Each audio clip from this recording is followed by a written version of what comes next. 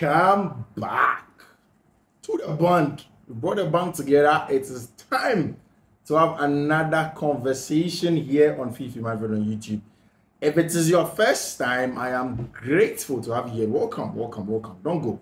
Stay, enjoy all the content that we have for you here. Let's talk some football. Let's do a lot of the analysis. Let's discuss a lot of stuff because this is the best place that you get everything football analysis. So, I just go back for my day job, but I forgot to put together the pre-match analysis of Chelsea versus Newcastle United for you. Again, while I was going through my day, I'm seeing that a lot of people on social media are discussing something really funny. And it is the fact that people are discussing that Ghallager may be sold by Chelsea. That is outrageous. Outrageous. I mean, the fact that that conversation is even up for discussion is the worst of it all. There is no way Ghallager leaves any team. You see, in football teams, there are people now. The game isn't just about positions again. I remember when people consistently asked questions about Ghallager, when people consistently said he wasn't good enough. People consistently said, how can Conor get into this Chelsea team? Who is Ghallager? He wasn't good enough, blah, blah, blah, a whole lot of things. Yes, he's not your most technical midfielder. But really, what Conor gives to the team is very important. He gives aggression and physicality. You want somebody to run those channels, chase people down, lead the press, set the tone for the press. It is Ghallager. And you don't let a guy like that out of your team. It is a non-starter. A non-starter, I repeat, for anybody who watches football to say that Chelsea are going to let Ghallager go. In my opinion, it doesn't make sense. I'm telling you that it's just a negotiation tactic, most likely from one part of the coin, either of Conor's entourage or Chelsea's own leaking information to the media, like telling them that, oh, we are willing to listen to offers from Ghallager, so then maybe so that it forces Conor to get back to the negotiating table, then he will take whatever amounts that he has to take. Conor is one of the captains of the club. Mauricio Pochettino said it yesterday, and that is it. It should end there. You can't sack Ghallager. You can't get any other Ghallager on the market. Enzo Fernandez, Moise Caicedo, Romeo Lavia, Leslie Gochukwu, Kani Chukwuemeka. These guys don't have what Ghallager has. He is different with respect to intensity and aggression. He is the best. Chasing down people, winning the ball back. If you want to chase games, he's the guy. Yes, there are times you're going for it. Chelsea would have to do with him when they want to control games.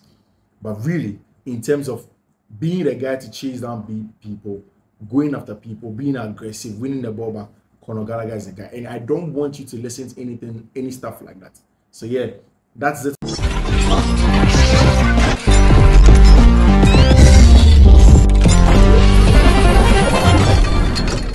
Ghallager story. I mean, it's even weird that people are still holding this conversation, because immediately I saw those tweets, I'm like, this is not possible. It doesn't make sense. And but of course, it is Chelsea. Sometimes the things that we think are not possible tend to happen. But yeah, let's get into it. Newcastle are without almost 11 players. Most of their players are injured. But mind you, the last time Chelsea played Newcastle, most of their players were injured. The last time Chelsea did play them, Alexander Isak wasn't supposed to start. He did start. Callum Wilson had issues, Miguel Almiron, Anthony Gordon. These guys all had issues, but they ended up starting. The issue with Newcastle is even far bigger when you play them away at the St. James's Park, where the Tyneside fans pull them on, they edge them on, they get the best out of them, they push them to different limits, and it's almost always difficult to play them when you play them at the St. James's Park. You listen to Mauricio Pochettino's pre-match press conference, and he talks about a wide range of stuff. First of all, the fact that the Carabao Cup is one of the most feasible ways that Chelsea can measure anything success this year, and I think that is true. Mauricio Pochettino, was at Tottenham Hotspur in 2015 when Chelsea last won the Carabao Cup. He was at Tottenham Hotspur in 2015 at Wembley. Chelsea went on to win that Carabao Cup. Now, he would want to win that for himself. Chelsea would want to win it. I know that for a coach like himself, he wants to play down the thoughts that, yes, he wants to win the Carabao Cup. He did that. He tried to play down the thoughts, but he knows that it's an important trophy. It's also an important trophy to try and get players who have been injured for a while some minutes in their tank and then get them up to speed. And that's why in that interview he did mention that Christopher Nkunku has trained well and that he's going to get at least 20 minutes from the game against Newcastle United, which is good stuff for Chelsea. If Christopher Nkunku is getting 20 minutes, it's good. It means that the next game against Wolves, he may get even more minutes in there, which is very, very good one. So Chelsea are preparing for Newcastle. We know we've analyzed Newcastle before. We've spoken about their strength. We've spoken about their downsides. We've spoken about the things that we can use to beat Newcastle. And essentially, the game tomorrow should be about control, total control.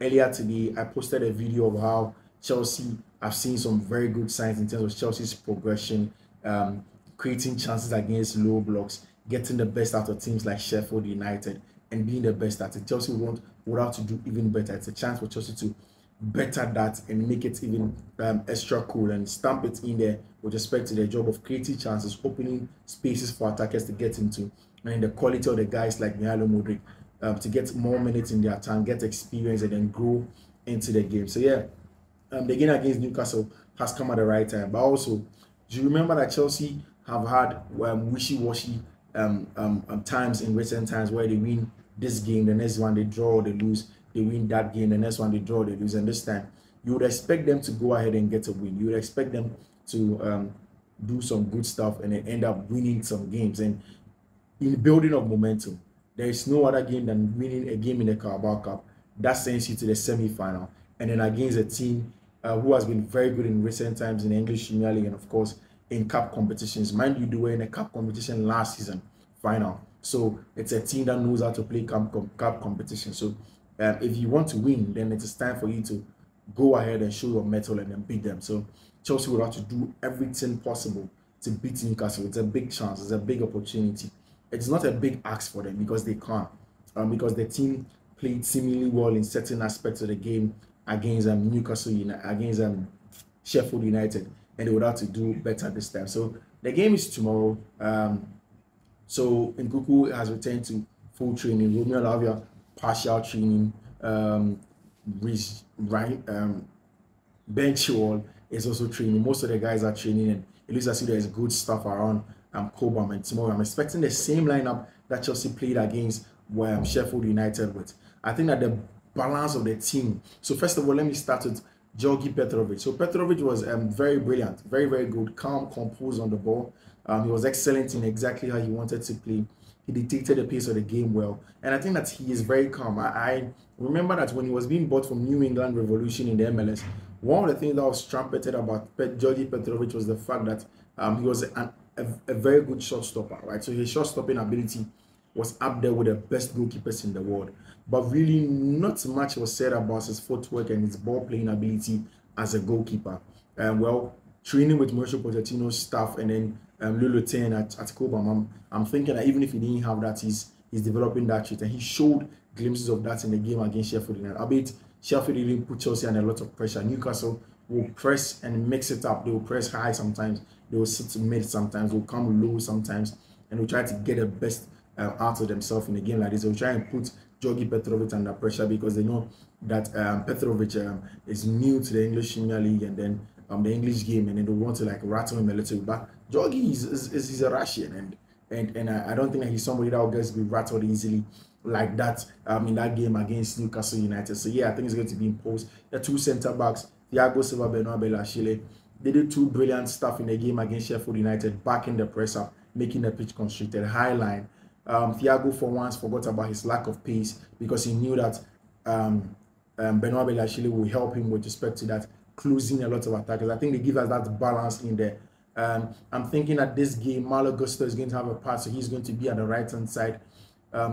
Malo is very good attacking-wise. The final ball, very, very good. He's a very good passer of the ball as well. Yes, he's not an excellent player. He's not a Reece James in terms of defending, but also a very good player in that regard. And I think that Chelsea, he's going to get in there. At left-hand side, Levi Cole is still going to be in that zone, helping the team in that regard. And Chelsea are going to shift. So this time, Chelsea are not going to attack so much with the left-hand side. I mean, they don't even do it consistently. And this time that Gusto is going to come in, that Chelsea will attack more on the right-hand side for Chelsea to get a back three. Then Caicedo, Conor Gallagher sits in front of the back four. Then they have players pushing up.